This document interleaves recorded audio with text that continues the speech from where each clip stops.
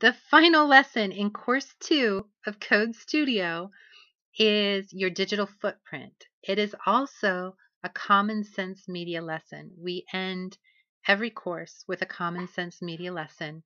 It helps students understand how to behave themselves in a digital world.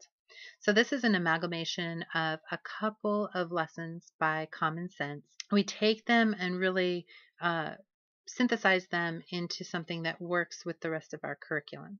But it is not meant to be the be all and end all of internet safety. If you enjoy this lesson, we really encourage you to go to Common Sense Media and do some of the other lessons that they have for elementary school kids. It's a dangerous world out there, people, and students need all the help that they can get. Now, if you're interested in doing that, I will link the details for Common Sense Media down below. And while you're looking at that, that's a really good time to press the like button and subscribe so that you don't miss anything. That's it for Course 2. I hope you're really excited to bring this to your classroom. If you'd like a sneak peek at what's to expect for Course 3, go ahead and click on the Course 3 playlist and keep watching.